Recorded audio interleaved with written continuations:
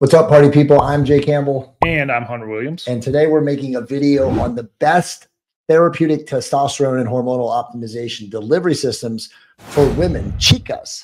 Yeah, a lot of people, obviously testosterone is huge for men. One thing in the world today that is just an environmental toxic soup that we live in, everyone's testosterone levels are being affected, not just men, women in particular, especially women, once they get over the age of really, I would say 30 in this day and age with the environment. So today, we beat the dead horse of the best delivery systems for men with cream and injections. But today we're actually going to talk about women because obviously hormonal optimization looks a lot different for women. So we're going to kind of talk about what the best methods of delivery are for them.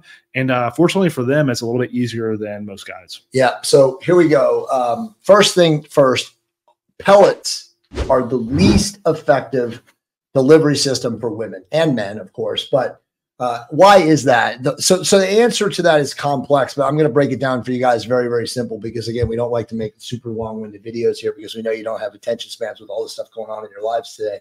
But pellets, when you put them in the skin, and they're obviously then now cleaving in the biological systems of your body and into your bloodstream, they don't ever cleave at a universal rate and speed. So some people are hyper excretors. They rip through the testosterone pellet fast.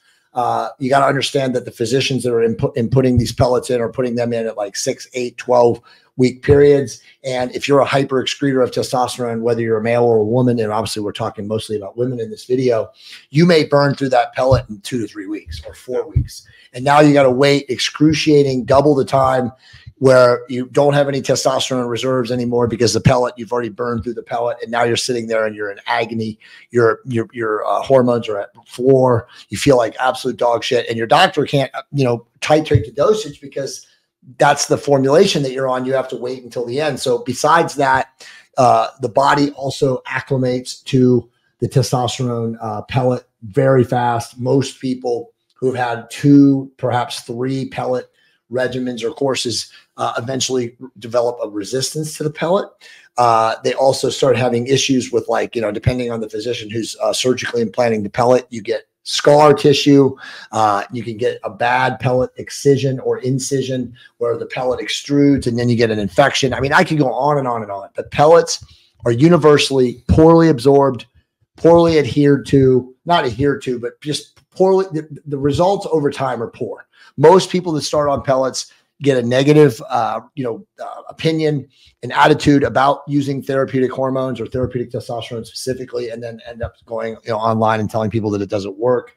And on top of, and the last remaining statement is they're the most expensive form of therapy, which, of course, doctors are trying to make money.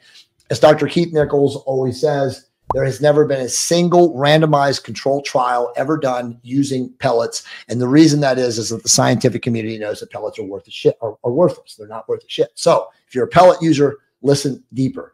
So moving into 2024 now, when it comes to women and delivery systems, there's essentially 2, and I should say 3, but 2 universally accepted forms of delivery that any woman can use. And that is obviously transdermal, right? So you can place a transdermal cream, and they come in various dosages for women at the head of the clitoris, the lips of the labia of the vagina, or anywhere else in the skin. But just like in transscrotal testosterone cream application in men, skin of the base of the scrotum is extremely permeable. It's 8 times in the studies more permeable than any other skin complex. It's the same way with the clitoral hood in the woman's vagina, or even the vaginal, the labia lips, again, because of the sensitivity. Again, men and women have very similar sensitivities for sexual function and obviously, excitatory pathways and stuff down there for when people are pleasured. So it's very similar in the absorption. But beyond that spot, or beyond those places, sometimes women will also place them here, inner thighs, again, large skin complexes, but it will not absorb as equally well as it will, again, in the clitoral hood or the lips of the labia, just as a man in the base of the scrotum. Now, besides transdermal application, there is also now, which was what my wife is using, and a lot of women are starting to use this, a very new and highly effective form of an oral capsule. Now, before you say, Jay, you're talking about an oral testosterone booster capsule, does it work for men? It doesn't work for men. because the ones that are FDA approved that are on the market for men, the Testo, and there's just a couple other ones now. I think T-Lando. I don't know all their names. It doesn't matter. But there's like 3 of them now. In the clinical research, you will see that it will take a man from hypogonadal type 2 classification, which is like, 80 to 180 total testosterone levels, and then move them into the 300 and the 400 range, right? Which is not optimized testosterone levels. It is getting you back to a normal level, but who the fuck wants to be normal in today's day and age when we're being contaminated in our environment from all causes and all angles, right? So it's like those capsules for men don't work as effective, but for women, it's a much smaller dosage. And again, remember, women don't require as much therapeutic testosterone as a man does. We have different biological system functioning. We have different, genetic requirements. Obviously, the difference between a man and a woman is the amount of testosterone in utero when a zygote is fertilized. So at the end of the day, a man requires a higher dosage of therapeutic testosterone. And in an oral capsule, it cannot work because of the way it metabolizes in the system through hepatic function, through first pass to the liver. But for women, it can, because women require a much smaller dosage. So depending on this, the individual end user, the patient, the female patient, and what issues they have with hormones, they may require testosterone, estradiol, and progesterone. And again, whether they're premenopausal, perimenopausal, or postmenopausal, that is all going to depend on their individual lab work, right? So you can, and they're doing this now, compound testosterone, estradiol, and progesterone capsules, just as they can do a combination of one in isolation or 2 out of the 3. So it's very interesting, very unique, but very customized and tailored to that individual woman. My wife, Monica, now uses testosterone and progesterone. And she has actually a separate progesterone cap that she takes at night before sleep because it makes her sleepy. And then she has a separate testosterone lozenge or capsule. I think it's a lozenge she's taking now, but again, there's capsules and lozenges that she takes in the morning. Okay. So again, that's transdermal, optimal, and now this oral formulation. If you're interested in doing that, obviously send me an email or leave a note in the comments field, and I'll connect you with the folks at MHI and Dr. Amy Wecker, who's working with this oral version of testosterone now. The third formulation or delivery system would be injectable, but obviously we don't recommend injectable for women because there aren't a lot of compound pharmacies out there making a low enough dosage in an injectable formulation. Most of the time, the women that are doing injecting are getting male designed 200 milligrams per cc of like cypionate or anethate.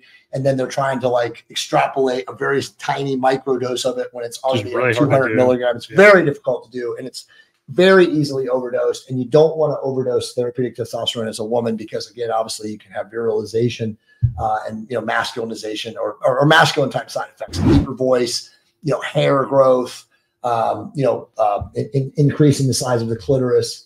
So, those are things obviously to be avoided. And none of those things are side effects when you're given the, correct dosages of transdermal or the oral capsule. Did you want to add anything to that? Yeah, just that with the oral goes, someone might ask, well, why can men not do it, but women can? It's because women are much more androgen sensitive. So like Jay was saying, it's not that it wouldn't work on men. It's just not going to get you to where you want to go. Whereas a woman needs a very, very small dose, and that can actually put her in the right range for testosterone. And, as Jay and I have worked with a lot of people, it seems like lately I've noticed a lot of women that aren't on hormone optimization therapy have really low testosterone levels. And these are women that are health optimized. They do everything right. They train right. They diet right.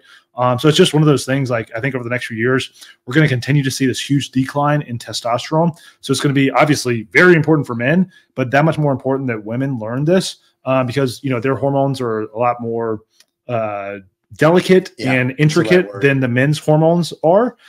So there's going to be more than just testosterone, but testosterone is as important for women as it is for men to their overall sexual function, their overall health and well-being, cognitive function, and all those things. So I think a lot of women they'll look at every other thing before they look at testosterone, but it's something that obviously get your blood work done and look at. That's going to be very important going forward in the future. Giving a woman, to echo what he just said, giving a woman surgically precise doses of therapeutic testosterone as they age is like giving a dry plant water. Yeah, literally, that's how profound it is. I know so many women, from the ages of 40 and up, and even sometimes younger aging women, because again, their environment is so contaminated, whose lives dramatically changed once they got a little bit of therapeutic dose of testosterone. So again, everything Hunter said is absolutely true. if you're a woman out there and you're in your 40s and 50s and you do not know if you're suffering from a hormonal deficiency, get your lab work done, effective immediately. And then if you require a deeper dive analysis or find out like what physicians to work with, just feel free to reach out. I'm Jay Campbell. I'm Hunter Williams. We love and appreciate you guys. We'll see you guys very soon. Peace.